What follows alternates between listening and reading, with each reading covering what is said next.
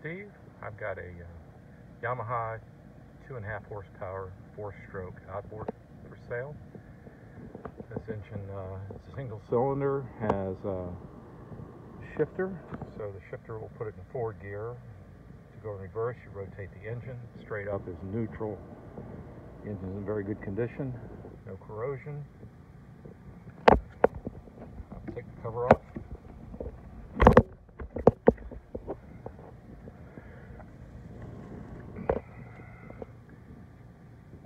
See inside, new carburetor.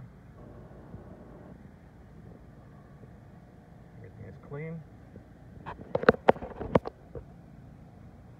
No visible corrosion, all clean gas. Flush the oil, got new oil in it. And mount, you see no corrosion at all. Very simple engine, easy to start. So I'm going to start it now. I'm going to put my hand against it just to hold it, because it's just on a little mount. So turn it to a start position. And simply pull the cord. And there you go.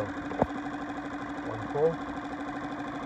I'd run it about half an hour ago, so I did not put the choke on just now. But if it was cold, you would pull the choke. Do the same procedure for starting it. Standard procedure for starting too includes opening the fuel valve and turning the valve on top of the fuel cap to open. Very simple. Your water pump, your seals, your gaskets in the engine. This engine has stuck piston rings, so the engine came apart. Got new rings. Very good condition, both internally in the engine block and externally. And there you go.